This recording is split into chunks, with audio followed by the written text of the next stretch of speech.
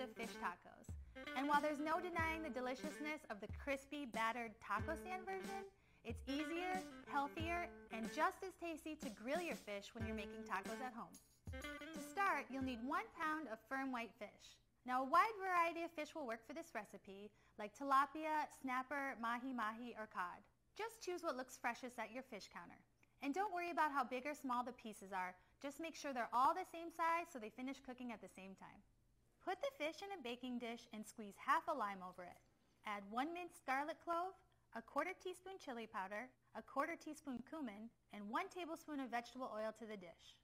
Season everything with salt and pepper and turn the fish in the marinade until the pieces are coated all over. Put the dish in the refrigerator to marinate for at least 15 minutes.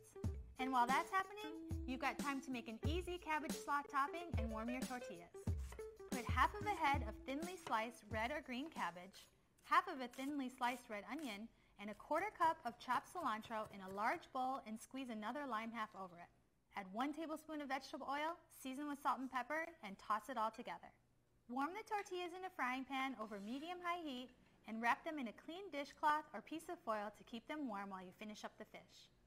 Once you have everything ready to go, brush a grill pan or outdoor grill with oil and heat over medium-high heat until hot. Put the fish on the grill and cook without moving until the underside of the fish has grill marks and is white and opaque on the bottom, about 3 minutes. An easy way to tell if your fish is ready to be flipped is by checking to see if it gives easy when you put a spatula under it. If it sticks to the grill, just back off and check again in about 30 seconds to a minute. Also, you'll be able to see an opaque ring around the outer edge of the fish that lets you know that the underside is cooked.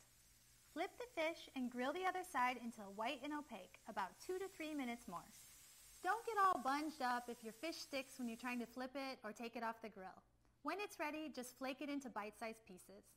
Then, give your slaw a quick toss and taste it to see if you want to add any more lime juice, salt, or pepper. And you're ready to serve. These grilled fish tacos are a healthy way to satisfy a SoCal taco stand craving. The fish has plenty of flavor from the garlic and spices, and the slaw is light and crunchy with just the right amount of lime juice. And that's it, brah, the easiest way to make grilled fish tacos.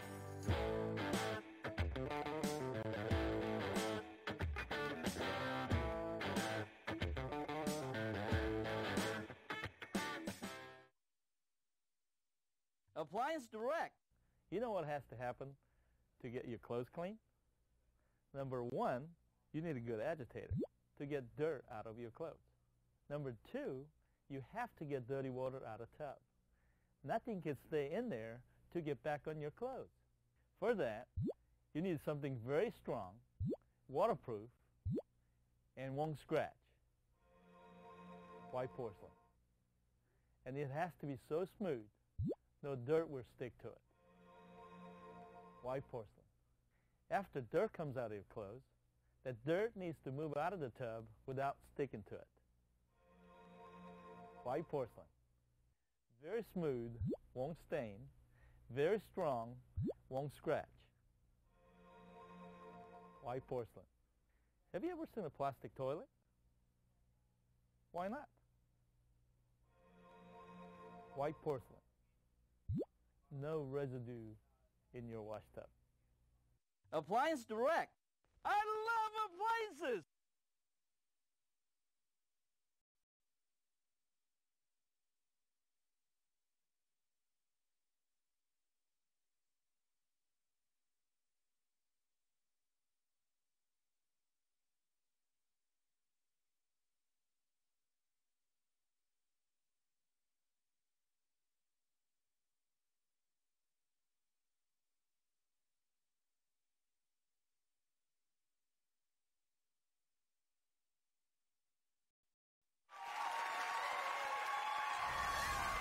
Here's 2 great natural ways to enjoy your backyard without pests or even worrying about poison ivy.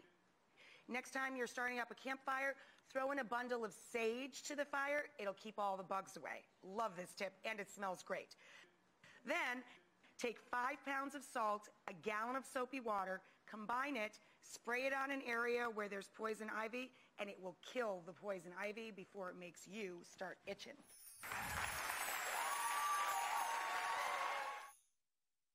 Appliance Direct. Welcome to Appliance Direct. I love appliances. Here we have 3 of best-selling dishwashers in Florida. 1, 2, 3. Plus, European model for good measures.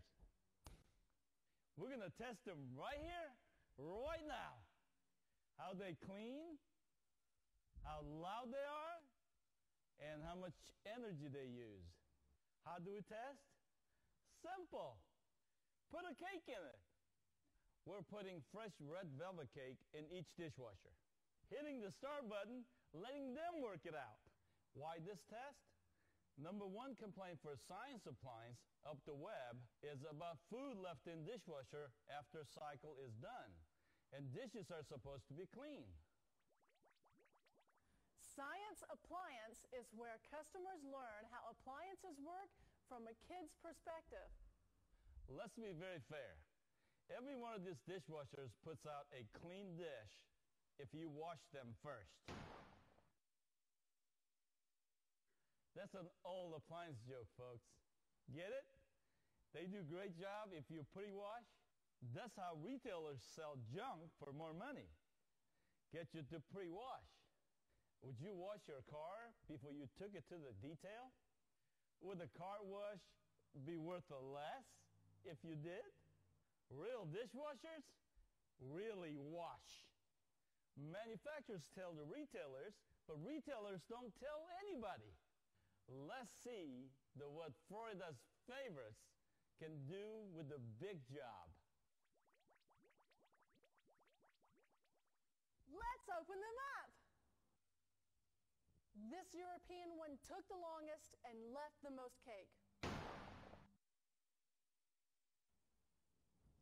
The cheapie has a lot of the cake left. Yuck! This one, all the cake is gone, but everything is still wet. Perfectly clean, perfectly dry, and not one crumb. Sam, what do you think? Nothing left but clean and sanitized inside. If you want the champ, go to any Appliance Direct and ask for Sam's Special. We're a long-life, high-quality dishwasher. Don't pay retail. Does it sanitize? Yes. No more passing on colds. No more passing on flu. One load does a whole house. Thanks for taking extra time and effort to not pay the retail and get more value for your family. Thank you for visiting world's largest appliance showroom, Appliance Direct. I love appliances. Appliance Direct.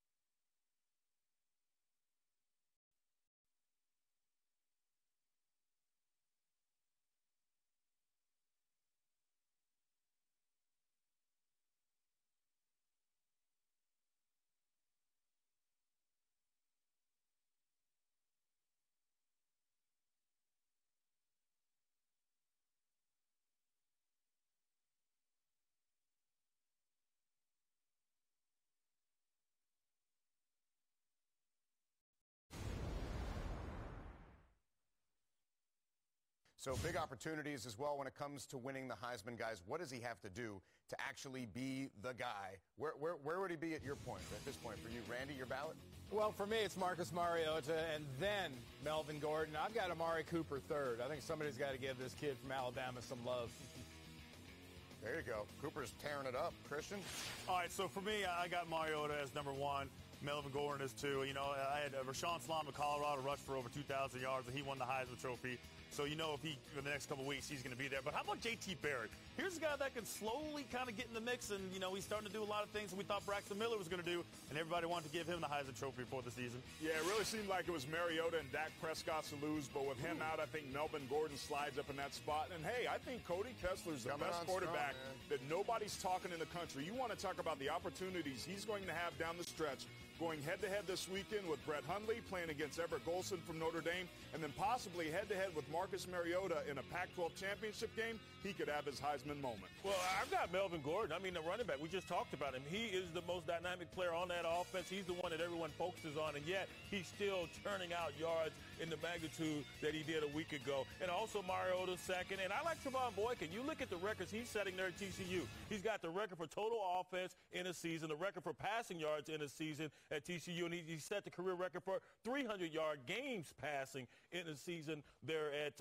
actually for the career there at TCU. So he's put up some dynamite numbers. He's got to get that completion percentage up. All right, so Melvin jumping into the fray. Randy mentioned Amari Cooper, but otherwise this has been a quarterback's award, especially it's an offensive award, as time has gone on. But, well, in the 70s, 8 running backs won it. In the previous decade, it was only 2, and Reggie had to give his back. But 12 quarterbacks since 2000 he didn't have to. have won it. 8 played in the BCS title game. So, obviously, it helps, especially when you look at the running backs there, helps if your team is in the big game come the end of the year, which, well, Wisconsin would have an outside shot at right now, but that's going to be tough. Yeah, it is going to be tough. And how about a guy like Shaq Thompson? Nobody's talking about him. We're talking about the most dynamic player and most outstanding player in the country. Right. He's been outstanding. 4 defensive touchdowns, 2 when he's rushing the ball. He's a two-way player. You didn't have him in your top 4? He's in my fourth. It was top 3. Top 3, by the way. I had him in my top 5.